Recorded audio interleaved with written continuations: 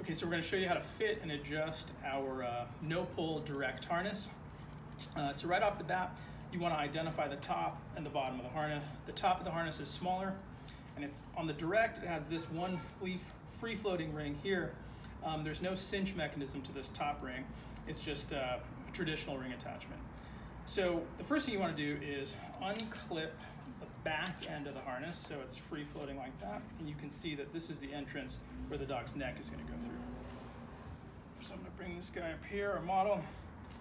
We're going to slide this over the head. So the first thing to identify is where this is sitting on the dog. You want it to be at the base of the neck. You don't want it riding too far up. You want it to sit nicely at the base of the neck, kind of like a traditional harness would. Now, the second thing you just want to do is make sure that these loops here lay nice and flat against the body. There's no twists in them like this. You don't want them to be twisted. You want them to be nice and flat. And then what we're going to do is just clip the back end of the harness together.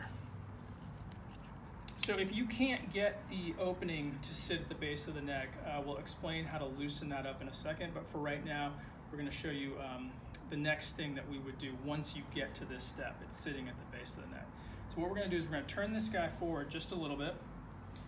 And what you want to do from here is you want to put a little bit of pressure on this base plate, and you want to tug on this free floating ring.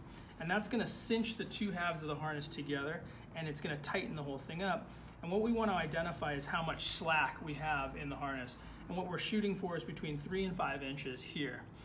And if there's too little or too much, we're going to show you how to make that adjustment on that clip right there. But in general, when this is cinched down and it's nice and tight or nice and snug around the neck of the dog, you want it to be about max 6 inches on this guy. Between 3 and 5 is the best.